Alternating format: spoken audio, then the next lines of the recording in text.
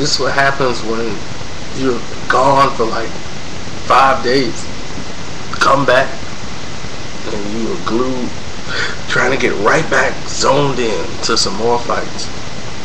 Last time I left y'all, I was going over the Mayweather interview. Now I'm gonna tell you, as you read the interview, you know that I met up with Floyd that Friday. We were supposed to meet up, and we did. There was a lot of action at the factory. He was at the Visions First nightclub, and I didn't even get to meet with him there because I was tired. I just came off work. I was supposed to go up to Visions and meet him right quick. Nate forgot to call me, so I said forget Visions altogether. I'm gonna just catch y'all when y'all come out, because they had to go downtown and then come back towards where I'm at. I mean, actually 10 minutes from like where I grew up at. So my grandmother still lives there. So I just went by my grandmother's house, talked to her, took a nap, rest, and got a quick nap in right before time for the big throwdown. We get in there. The money team already showed up. They already there. I got a text saying they on their way. It's like 2:30 in the morning. We get there. Floyd's already upstairs. I get there. Our first person I seen is Joe Judah. We chop it up for a minute. And I talk to Nate. He see me on. Run over, talks to me. And I couldn't even see Floyd because of like all the security that was towering over him. The big Forrest Whitaker looking dude, you know, he really loves his job. So, of course, he went to like, hey! And then Floyd was like, he cool. So I come over and shake his hand. We take a picture for the website, and I tell him who I am. And then he remembered me, said he read the article, he loved it, you know. From there, we talked about some other things. He talked about the Pacquiao suing him. So, you know, right now everything's under the microscope. He told me that he gave a deposition. That he went there and they made him give a deposition, and it was like maybe 8 or 9 hours or so. So he's just watching everything he put in there and make sure you put like he don't know. It appears to be, you know, all those words, because they're going to take everything he says completely out of content. Well, they got a microscope, so anything he says and it gets put in out of content, that can be taken a whole nother way. And you know, he don't want to give Manny Pacquiao or anybody else any grounds to try to sue him. As I stated before, the goal is Manny Pacquiao. I mean, we all know it now. Me and Floyd said we talked for maybe 5-6 minutes, tops 5. I got up, went to the floor, because this is a strip club. There are strippers there, strippers activity. And some of the video I got on the phone that was sent to me, my man was up in there.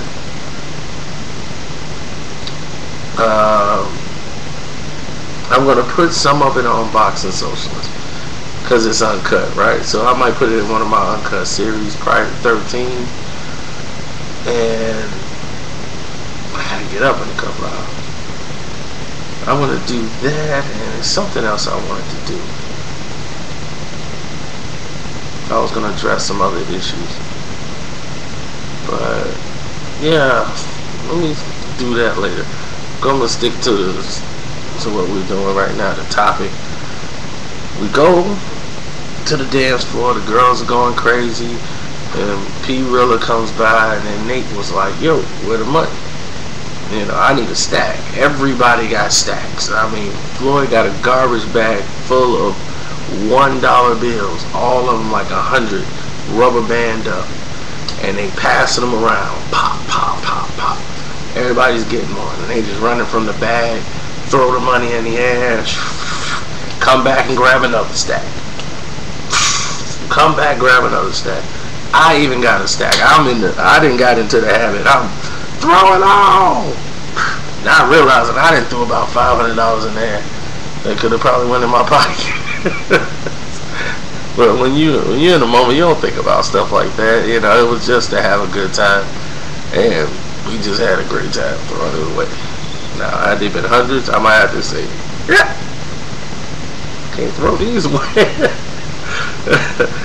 But all those singles added up. It was a lot of fun.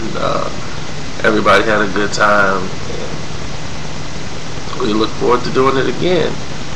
Now, assessing the Centron fight, I don't even know where I could go with assessing it any more than what I already have.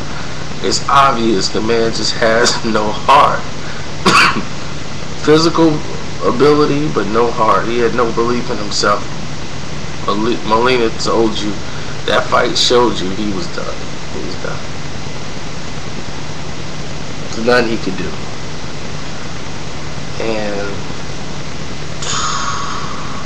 Cotto Margarito, the fight that just shouldn't be. It's like Cotto's a victim of circumstance. This is the only big fight they can get him, because Margarito really shouldn't be in the ring. He really should. I mean, he's barely got an eye. He got all these surgeries done on it. He's back in the ring again. He hootie hotter. And everybody is so dramatic talking about this fight. Is draining me. They're like, his wife, she's hugging the kids. They're crying at the last fight. He's emotionally into this fight. I'm like, Cotto's trying to sell a 24/7 because he's boring to watch on 24/7. This is another payday from Del Cotto. He's a promoter now. People gotta understand, he understands the business of promotion. Okay, Floyd Mayweather has laid out the golden carpet and shit. This is how you do it, and everybody's trying to do it. You got Adrian Bronner, brush my hair. That's his new gimmick. So that rubbed people the wrong way, especially in the sport of boxing. You gotta pick and choose how you do that. And it's not good to do it when you're young and just starting out. You want to kind of wait till you get big fights before you start doing these type of things, because trust me, Floyd Mayweather never was doing this type of stuff until he got to the big stage. When he got to Gotti, boom, he exploded on the scene. And that's that. And we'll talk about more stuff later, like Rebecca Mares, and I don't know, but I need to incorporate some sleep in my life.